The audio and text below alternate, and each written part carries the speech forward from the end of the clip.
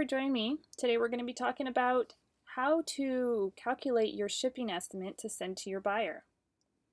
It's kind of hard to kind of guess off the top of your head by holding the package, and not everybody has the kind of scales at home to just kind of put on the scale and see it. If you sit the box on a scale, you're not going to be able to see the scale because the box is going to be bigger than the scale.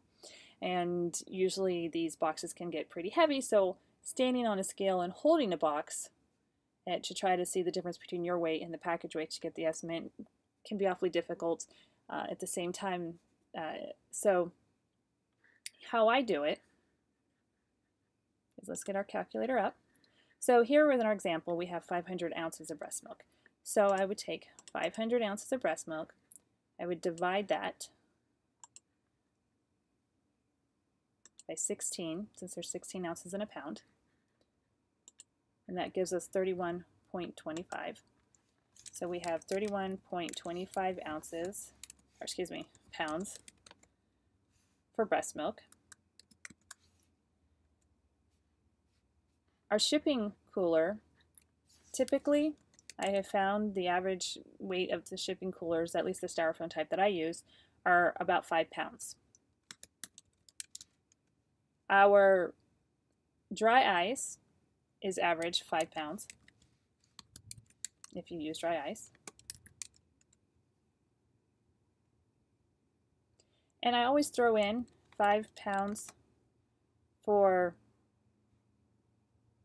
any extra or filler weight. So if you use newspaper, Ziploc bags, and the fact that your breast milk estimate isn't really going to be exactly accurate, because when you fill your breast milk bags, and let's say you use 4-ounce bags, some of them are going to have like 4.25 ounces and things like that. So just to kind of, get for that little extra weight that'll be in there that is really hard to calculate, I typically always use 5 pounds. Now I will just go ahead and add all of those together. And again, I also round up, so this is 31.25 pounds, so just round it to 32 pounds. So let's go here, 32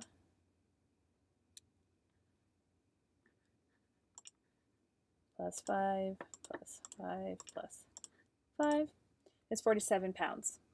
And again, I kind of round up a little bit more to about 48 or 49 pounds, and I have found that really makes a bit of a big difference, since if I go buy dry ice and I ask for 5 pounds, sometimes they'll give me like 5.89 pounds. So all those little bits kind of do add up, and by throwing in just a little bit extra, it really makes a difference on the quote.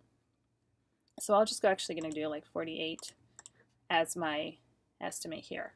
So for 500 ounces we're looking about 48 pounds for all the shipping weight. And thank you for watching. I hope that this has really helped you today, and if you have any questions, definitely let me know and I will be more than happy to get those answered for you. And have a good day.